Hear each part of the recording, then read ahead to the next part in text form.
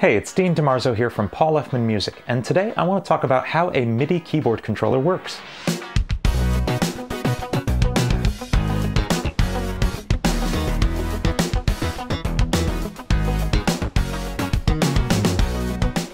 So you've heard me talk about MIDI controllers before. They're one of the most powerful parts of your studio. They let you play any sound you can think of and provide an incredible amount of control in the editing process. So let's talk about how they work and why they're so useful in the studio. So a MIDI controller is not like a digital piano.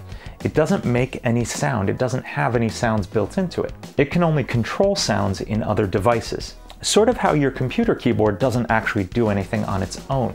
It just controls the computer you have it plugged into. Every time you press a key, the MIDI controller sends a few messages.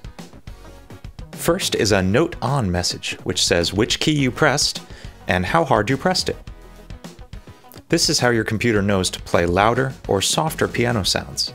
Next, when you release the note, it sends a note off message, saying that you're done playing the note and the computer should stop playing the sound.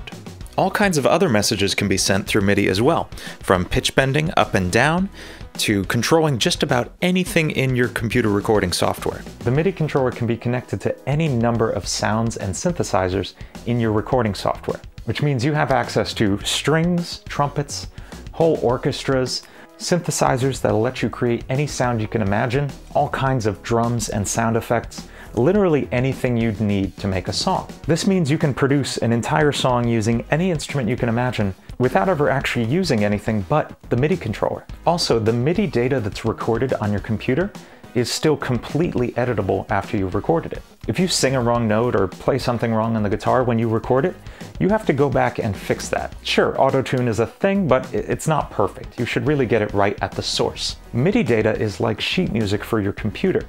You can edit it later note by note and make it all exactly what you want it to play in. This means that even if you're not a great keyboard player, you can make any performance you want happen with MIDI.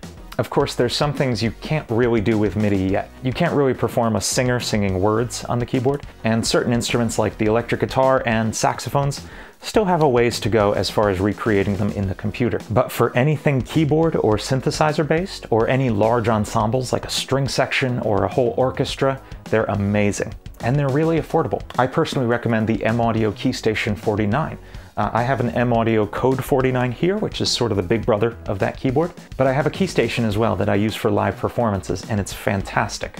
That's the one I recommend to all my beginning recording students when they're ready to buy a MIDI controller. That's all for today. Stay tuned for more videos like this one, where we'll be talking about music production and home recording.